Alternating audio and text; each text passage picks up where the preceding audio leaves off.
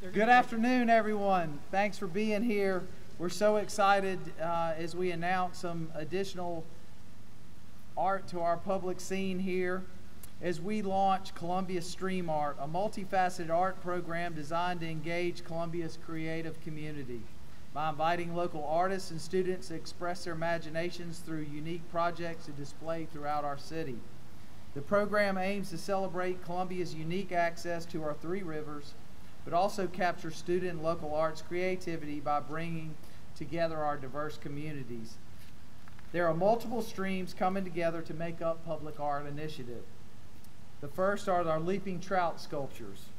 We have the first fish here today that was painted by our Columbia Art Studio here for the announcement and is housed at City Hall. There will be approximately 12 painted fish decorated by Columbia High School and college students to be included in the auction.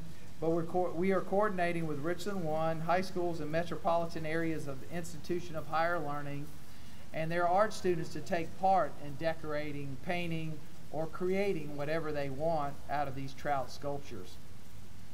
The remaining 23 fish will be painted by local artists. They will be available for local artists to paint, decorate, or create on their own, who will also receive a stipend of $1,500 towards the project. Artists can submit their interest and proposals through the online submission form located through the Strategic Initiatives tab on our Columbia City homepage. The completed trout sculptures will then be available for public view and then will be auctioned online with the proceeds going into a public arts fund so that not only can we leverage that as matching dollars for future grants, but creating more opportunities throughout our community. The next stream expansion is the urban canvas around the city. One of the 15 by 20 canvases is already completed. That closely mirrors the canvas that's hanging outside the art and is on display here, which hopefully will futurely be displayed at our convention center proudly. This canvas features images placed by Columbia artists, as well known as streamed include from our sister city, Kaiserslautern. So this is a great project of bringing two arts communities together. Additionally, we'll be working with coordinating with Stormwater Studios, Stephen Chesley, to create more and potentially at least one more by the end of 23. And these will be placed around our community. The idea is to hopefully have 5 to 6 of these canvases spread around our city traveling so it becomes part of looking where is the art today and exposing each one of our districts and our neighborhoods throughout the city with great art from local artists, international arts, and so excited to partner with. This was Stephen's idea, and when he explained it to me, I was like, why aren't we doing this all over the city? So now we are. And then the final stream project is our mini libraries for our communities. We have 24 reproduced news vending boxes that are going to be repurposed as mini libraries. We've had 3 painted by the Belfield Community Center here with us today, and the remainder boxes will be painted by community centers over the next couple months. And then we'll have Reverend McDowell pick out sites in District 2. We will have Councilwoman Herbert pick out sites in District 1, and the remaining will work with our staff to place around the community, not only to create a little public art in our neighborhoods, but open up doors to have some free libraries in those neighborhoods so that kids, parents, and friends alike can enjoy having books and a little art to brighten their day. We're excited. This is only the beginning. As you know, we've invested $100,000 this year into grant writing opportunities into One Columbia as part of our initiatives to put that money in there so that we can go after grants. The one thing that we notice in our arts community that we haven't done is take advantage of the multiple grants out there for public art and art itself across the nation. Working with Bloomberg Philanthropies through a class that I was taking, I learned more and more about how much money was available and that we as a community hadn't taken advantage of that. So now we are, so that we can bolster and continue to invest in our arts community.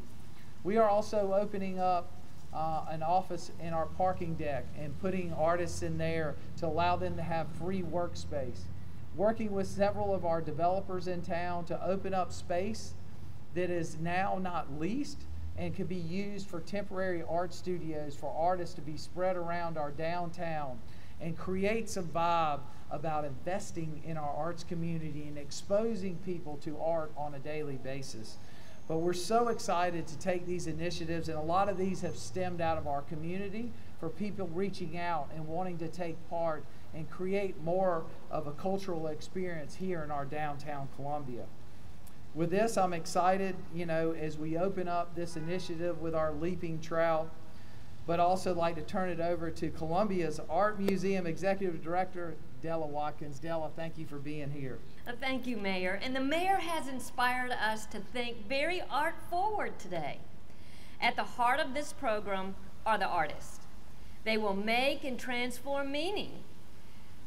Whether it's intentional or not, every creative act, every moment of imagination and expression in art contributes to the space where it ends up being placed. Public art serves multiple purposes. It can beautify an area, it can educate, it can commemorate, it also is a tool to convey message. But in every case, it does activate space. In activating spaces, we will be promoting tourism. We will and can improve area safety. It creates jobs, and it also becomes community fingerprints where artists and residents feel represented. You're on Boyd Plaza today, a park that offers outdoor space for people to meet and interact with one another. The Columbia Museum of Art is your community hub. It's a place to spark imagination, to be inspired, and connect people. Every time you visit the museum, you will engage with art from around the corner and around the world. Public art matters. It provides interactions between the past, the present, and the future. It interacts between disciplines and ideas. Public art matters because our communities gain cultural, social, and economic value through public art. I look forward to continuing our role as the areas and cities community anchor and cultural opportunity and partner, and I look forward to seeing how this partnership is going to unfold. And with that, I introduce Stephen Chesley. I'd like to mention first off that this is a national debut of this concept, the urban canvas. You're probably saying, what is urban canvas? Well, I can define it by saying what it's not. It's not a mural, and it's not a banner. It's a reproduction of art from artists through our community, not only restricted to visual, but it could be dancers, it could be musicians, it could be writers. The idea is these images to move about the city in various places in a temporary basis. As Ken Burns said, we are all elements, and we stand strong as elements, but we're stronger as an alloy. And this is testament to that concept. Our sister city, and during the worst epidemic since 1918, we had to come up with an idea to work together to create something. And this is testament to that. It shows that cooperation and a unifying spirit is possible under the worst conditions. So with that, we're launching this entire idea of cultural awareness and development for all citizens to increase the quality of life. Thank you. Thanks everybody for being here. We look forward to unveiling and continuing this journey from our trout to our traveling urban canvases to our little libraries and many, many more projects hopefully to come down the line through collaborating together and making sure that we continue to grow the arts community here in our community. Thank you.